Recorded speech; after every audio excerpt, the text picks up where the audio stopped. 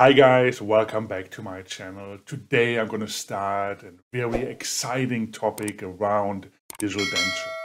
This is a kickoff of a 4-part series around digital dentures, and it will be evolving around Ivotion digital dentures. So imagine a doctor sending in just a scan, a digital scan of a denture with a wash impression. And he says, copy this, but I'm going to have a new integrally surface. So what are you going to do in Exocad? In 3Shape, it's fairly easy. 3Shape has a really nice workflow of creating a duplicate denture and a copy denture. In Exocad, it's a little bit more tricky, so I want to show you how to do this. So without further ado, let's get in the video.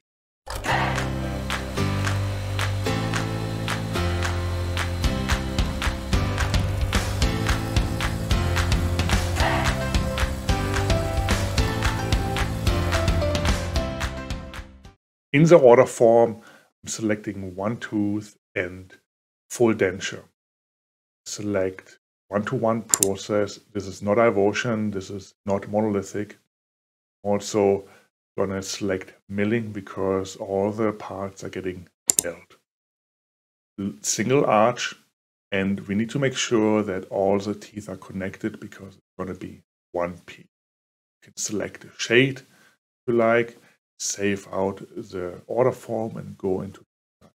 So after we imported the scan, we need to clean it up a little bit. Therefore, we're going to go into expert mode, right click on the scan, click edit mesh, and clean up some free floating artifacts. We can close the holes if we want, but the main purpose is to isolate the palatal area, to create kind of a mold, to create kind of a model. Therefore, I'm going to click at the outer line of the border and then all the way around until the 2 points meet again. Then we're going to invert the selection, and if we have some holes, we're going to hold the shift button, circle the area, and it gets deselected. After this, we can delete the selected part, and we're going to right click on the mold, show triangle orientation, and invert triangle orientation to create a positive mold. For the model analysis, Exocad is requiring that we mark it on the antagonist. We don't have an antagonist, so what I did, I created this disk, and you can download it on my Patreon page for free. We can import it as an antagonist and position it under the denture scan.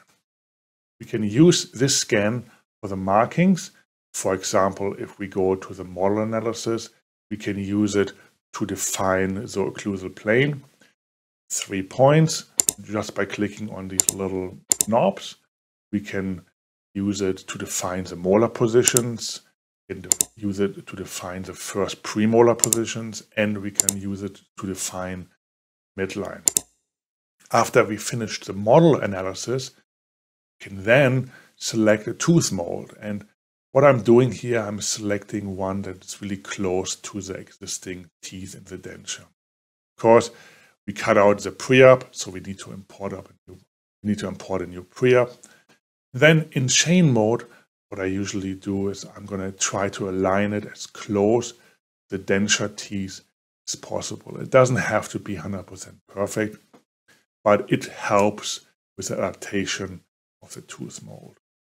But what we want to focus on primarily is the anterior 6 to 11 to freshen up this look on the denture.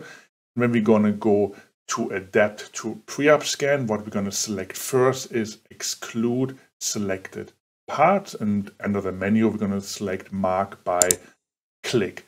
Then we're going to focus only on the posterior teeth.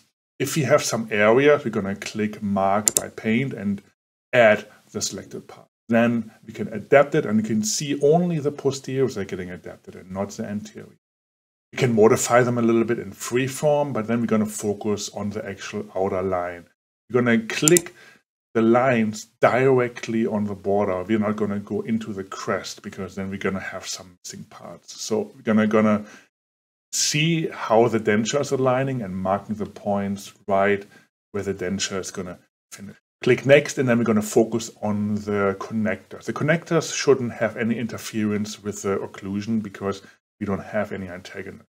And then we can focus on the design of the gingival. Therefore, I'm going to select the small brush and then click on the settings, medium settings, go in between the teeth, the gingival, and create kind of an inverted Y form to design the root form. And I'm going to do this between all the teeth, and then you can smoothen it out. You don't have to. If you like this intense look of the root structure, you can leave it like this, or you can smooth it out with the smoothing tool. I'm going to do a light smoothing here. But now I'm going to separate the teeth from the base, so I can mill the base and the teeth separately. So I can mill the teeth in the tooth color, and I can mill the gingival in a gingival color that the patient desires. The outcome is really easy. It's a very easy workflow. It's not complicated. Once you get used to the entire workflow, it's actually a fun product to make. Dentists will love it, and your technicians will have a lot of fun designing those. And you can mill those two parts in any milling machine that mills PMMA, but I recommend the PM7 from Ivocad.